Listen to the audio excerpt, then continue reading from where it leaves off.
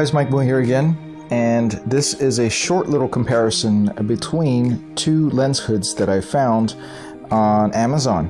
One that allows me to go ahead and use the original Fuji Film lens cap and cover, and this one is linked down below. It is a special slim version of a hood that is also very popular as well.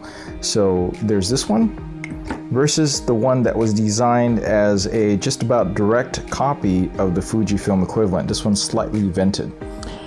Now the main difference that I see here, and the reason why that I'm primarily using this one, is well, I'll call it the slim one, but there's actually a model number here.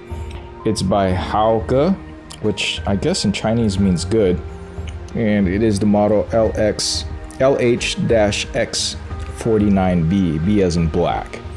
All right, so this one is actually just a little bit slimmer profile. So take a look at that. See that comparison there? So to my eyes, it's roughly half a centimeter or less, maybe 40 millimeters difference in terms of the profile when there's no lens cap attached. And this one, of course, you got to get your own lens cap, and it'll have to be one that sticks in there. With this one, the Hauke, you can actually just put on the Fuji lens cap, so it still maintains a really slim profile, which is really useful if you want to keep this nice and slim, fit it more easily in pockets or bags, etc., and not stick out as much. All right, so that's this one. This is the one that I primarily use. I also have a 49 millimeter filter in there, and that works just as well as for both of these. So you can use the 49 millimeter filters in either of these cases, or either or. All right. So this one's a little bit cheaper. I think this was only about $13 or so, but it's pretty much an exact copy of the Fujifilm. This one is a vented design, which does allow you to see. The vented designs, of course, were allowed you to see through the holes there to help better compose using the viewfinder. Now, I have actually found that the vented design, the way this is, the vent actually doesn't line up just right, so this actually still blocks a little bit of the view over there. Regardless, it's just a little bit of a sliver in the viewfinder anyway, so that shouldn't be your major choice on choosing between the original, between this one, which I believe is a JJC LA-49X100. This is fully compatible with all the Fuji X100 series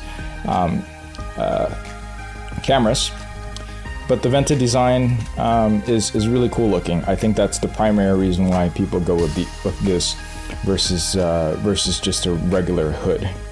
There's been some people saying it helps in terms of the wind resistance causing camera shake, right? But I really don't think at 35 millimeters you're gonna have to worry too much about that. We're talking about giant lens hoods where it would benefit more from this. Another benefit of this over this one, which I wanted to find out for myself and I only can see in person, is if lens flare is a big problem for you, this one will provide actually more protection and coverage simply because it sticks out more than this one does, even though part of that is handled by this piece right here, right?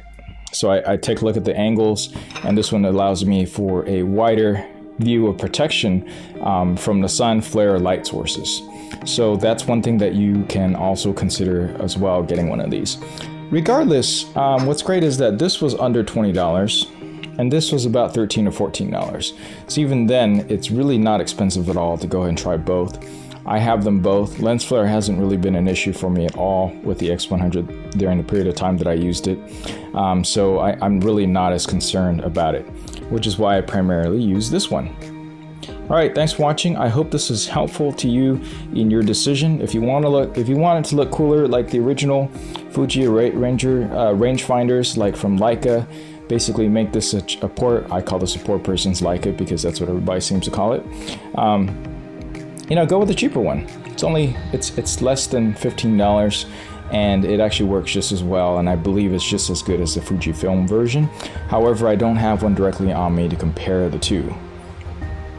Thanks for watching. I hope this was useful to you. I will catch you in the next video.